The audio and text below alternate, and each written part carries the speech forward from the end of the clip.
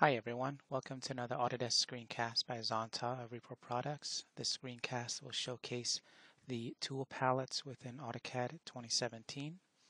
If you like this video and would like to see more, please search for Zonta or VAR2016. Thanks for watching. Here I am in Autodesk AutoCAD 2017. If you take a look at the ribbon, in the Home tab of the ribbon, under the palettes, you'll also notice there's a View tab as well, and there's the Command Tool Palettes. If you click it and it's not highlighted, the command is not visible and the tool is not functional. If you click it and it is highlighted, it will display. It displays as a floating tool palette.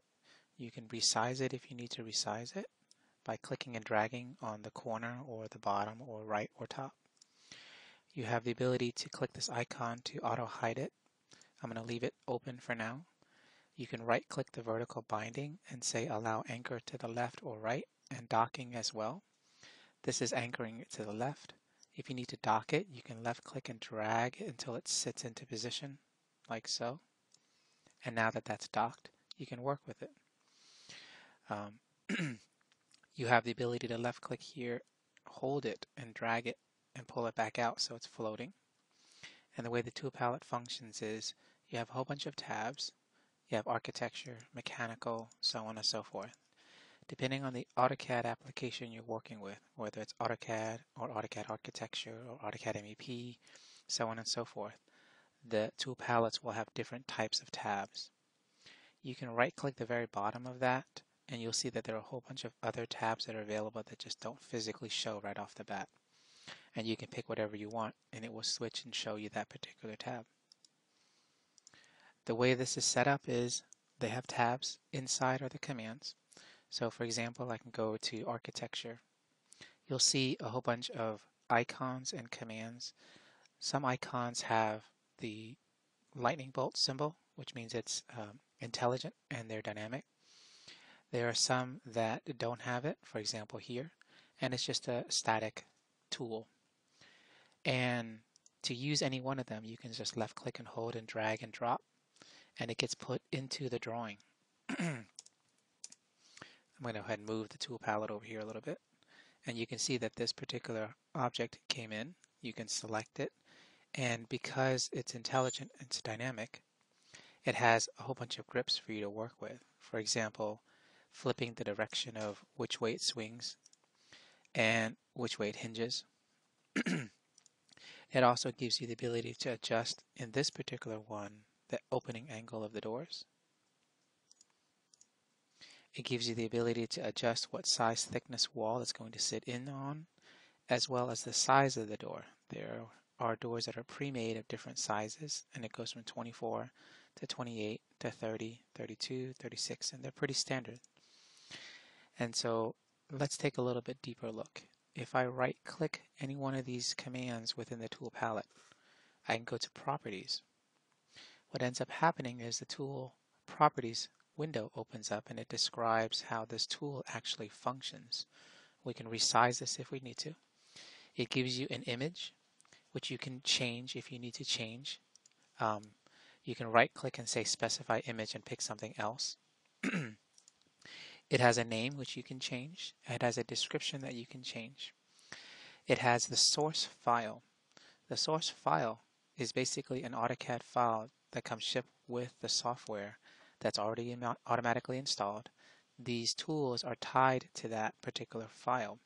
And if you want to, you can peruse to that file, open it up, and you'll see all of these blocks already in there.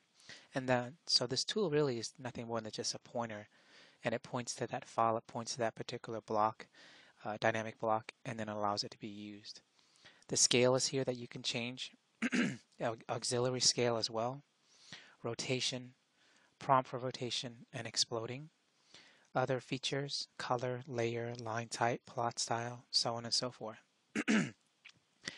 One tidbit when you work with, say, AutoCAD Architecture and the doors in that particular tool palette, one of the additional features is the ability to specify, is it placed in the center of the wall, to the left of the wall, to the right of the wall, or to an offset from a corner, if you will. And so each one of these tools within the tool palette, you can right click and go to its properties, and you can see the data and you can make any adjustments that you need to. If you need to make your own set of commands and your own tab within the tool palette, you can right click and you'll see it lists all of them here. If you right click the vertical binding on the left hand side, you can click and say New Palette. And what ends up happening is it creates a new tab called New Palette. Call it whatever you want. And then you can start dragging and dropping objects such as blocks or lines, circles, so on and so forth into that space, and then you've basically created it. Now again, because these tools are tied to an actual AutoCAD file, you have to know where's the AutoCAD file that you're putting it, the data that's inside that you're building clean. Remember its location, because you're going to need that if you need to do if you need to create this tool palette custom on every single workstation, because you'll have to map it in the options toolbar. So over here right now it says drawing 2. If I try to drag and drop this door into here, it won't let me because it says I actually have to save that source file first. So I'm going to save this temporarily, and we'll put it under the temp folder, and I'll call it test file. Now that it's saved, I should be able to left click and hold and drag and drop this door into that tool palette, and it does. Other things, like I said, you can do is you can draw a line, you can draw a rectangle, draw a circle, and the property information about these objects also carry across. So if I select that line and I left click and hold and drag that over, it'll be the line command.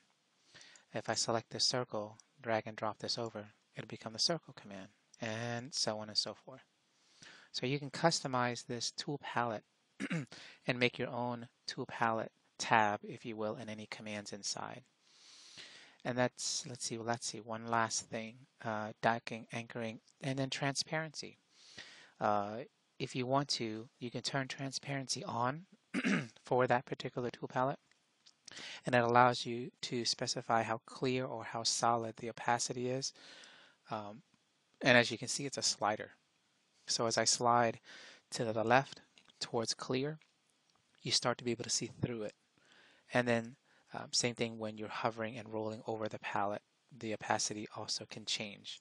Now, if you are going to use transparency, it is a little graphic intensive on the graphics card, so just make sure your graphics card is a good sanctioned one.